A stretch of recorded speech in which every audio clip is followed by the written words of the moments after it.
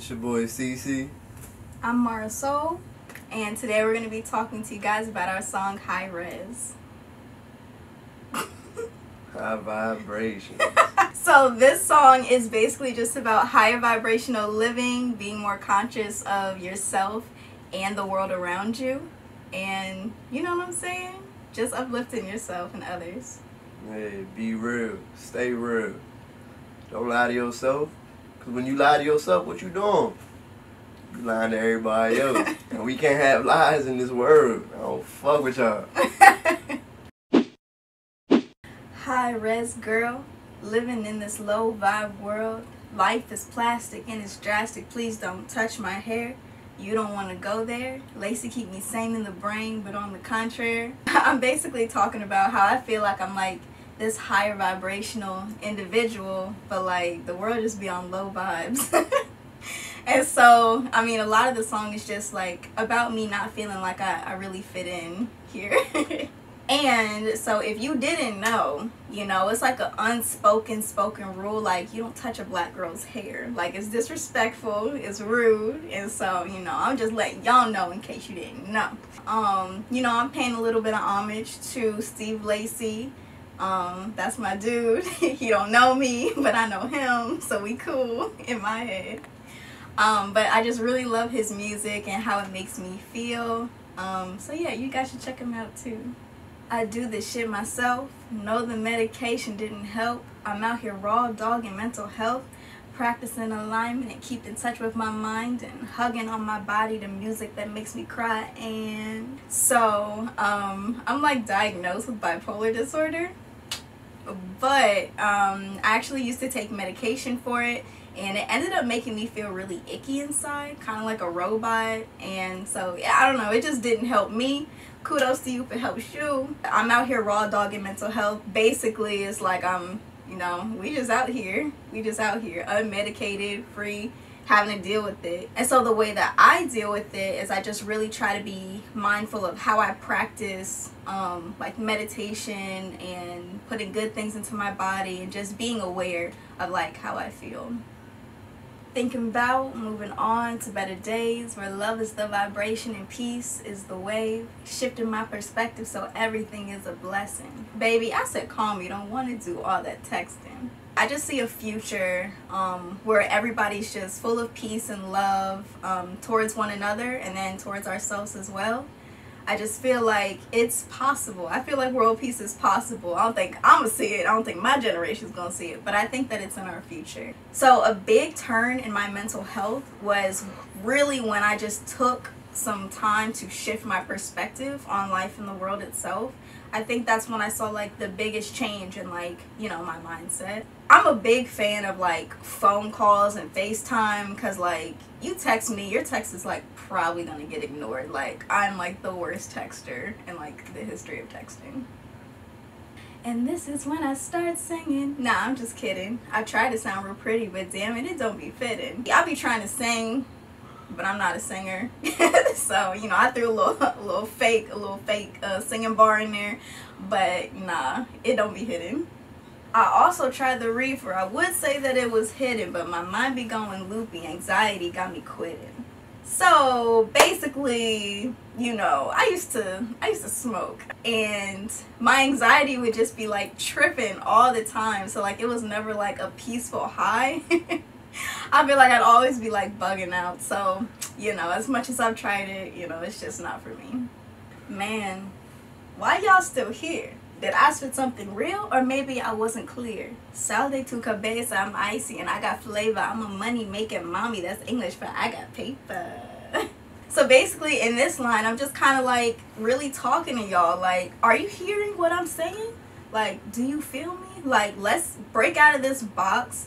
Let's be ourselves. Let's really live life to our potential in love, you know, and in peace. And, you know, it's really time to get out of your head, break out of that box, and just really be yourself.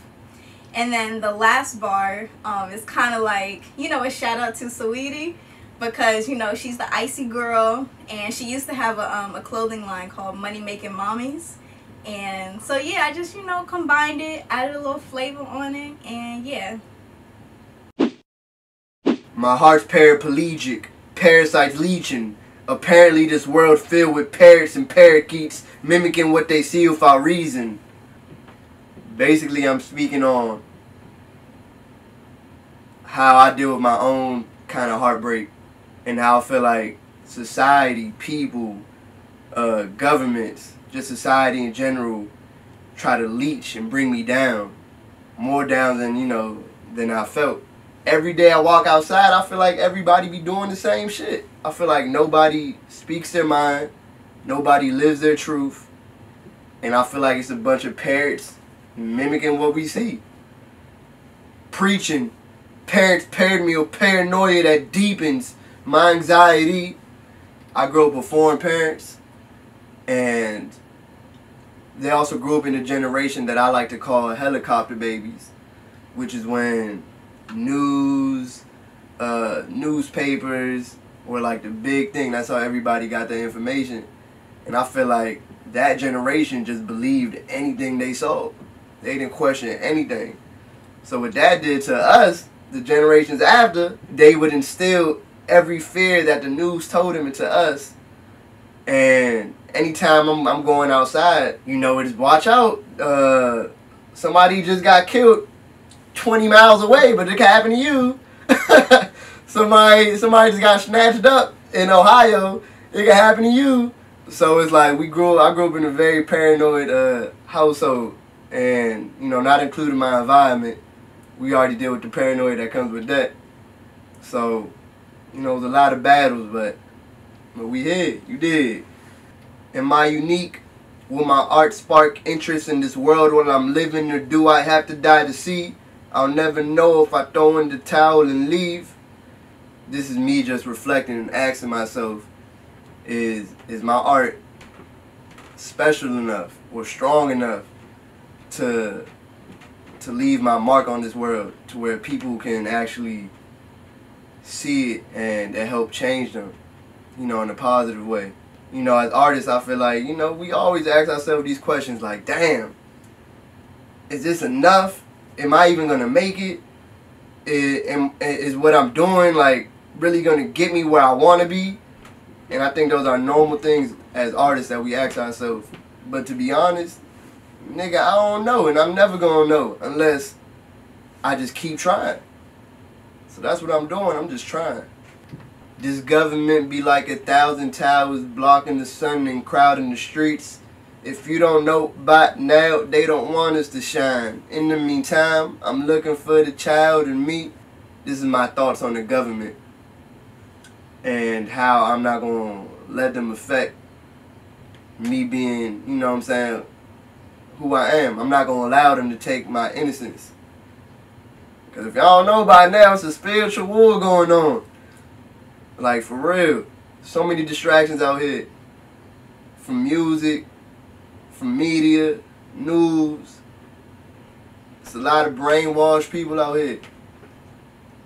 So this is basically me saying, I'm going through this life with all these distractions, but I'm still looking for the child in me, that innocence, that purity. I won't let this world take that from me.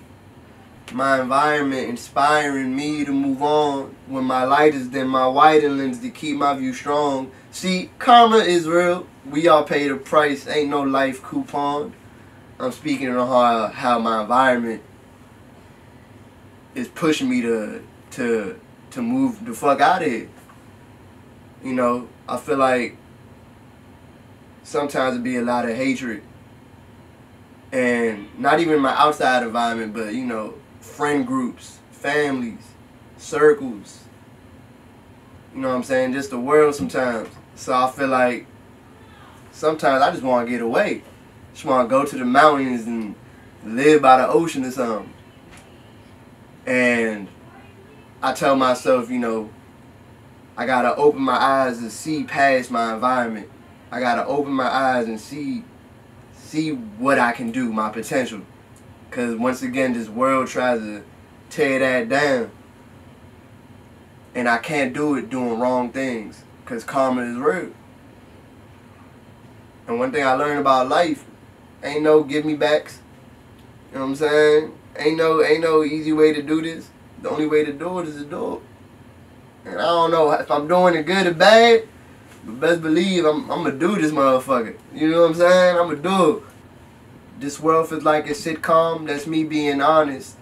I just sit calm while I watch this world falling. Most people sit in the con. They fake and I can see through all this. I feel like a lot of people aren't who they really want to be. And I think that leads to destruction. Because when you ain't being yourself, where's the love? So as a destruction happens, you know, I just sit calm. Because I'm comfortable with who I am. Talk about your dreams, but sleeping on yourself, I find that alarming. Why does wearing my heart on my sleeve have to mean that I'm a target? Seen my darkest times when it was hard to find my innocence. I feel like a lot of people nowadays talk about all these things they want to accomplish, all these new heights in life they want to reach, but no one be working towards it. I feel like I have a gift of just seeing people's potential. So when I see somebody like tell me all these things and not try, it's just alarming. This world has a way of like shutting you down, whether it be physically killing you or even metaphorically killing you, and try to dim that light.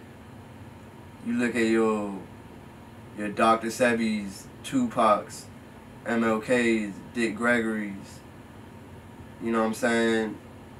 These people that spoke something and tried to really make a change, a positive change, and got murdered. So it just seems like a pattern, you know what I'm saying? We got a peep game, it's a pattern out here. I've seen my darkest times when it was hard to find my innocence. And that's kind of going back to what I initially said about, you know, finding that child in me. Finding that purity, that innocence that this world just finds a way of taking. And that's when I see my darkest times. When I was detached from my innocence, from that child. And I gave in to that other side.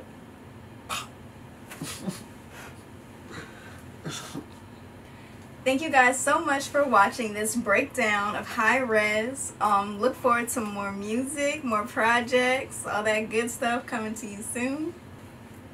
We out. Peace. That's how I be feeling sometimes. It's like, peace, love y'all, but I gotta step. Fuck y'all, I gotta go. I gotta do me. I like that. Like that? Yeah. No, I actually like that. That's cool. That shit fire, right? Yeah.